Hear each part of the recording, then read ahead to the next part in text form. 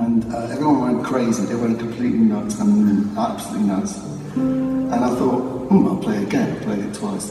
And then I played it 3 times, and they went mad every time. So I thought, I think this one could do well. And when I finally got signed, it was released. And it rocketed into the charts at number 106, I believe. So, it was really, not looking great. It was not looking great. It gradually crept up the charts, like a few places every week. And then I went on tour with China Crisis, and then people started to hear it a bit more.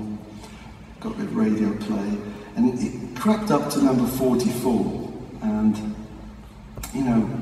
Top of the Pops were looking at it, but 44 was not really Top of the Pops, is it? It's like bottom of the pops. But it was very lucky because there was a shortage of 80s pop stars that week. There was a dearth, and Duran were in the. I think they were in the. Well, there's people screaming at them wherever they were. So they were in the Caribbean filming a video probably, and George Michael was in New York recording something. So they had to go down the chart a bit further than normal. Oh, what's this here? 44. Oh yeah, new song. So we got our break that day, and everything changed then, forever. It's great.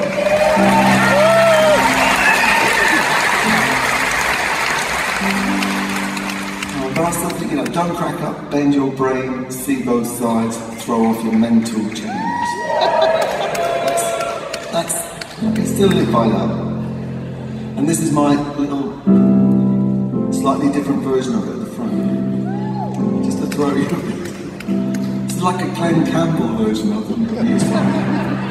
I love Glenn Campbell, I really do. The Wichita Lineman, the reason why. The Wichita Lineman singing new songs. I've been waiting for so long to come back to Manchester and sing this song. Don't fool by what you see. Don't fool by what you hear.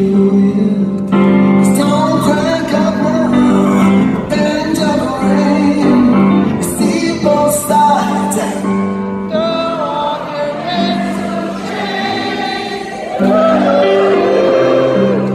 Lovely. Cause I don't want to be hip and cool. Well, actually, I don't mind being hip and cool. I don't want to be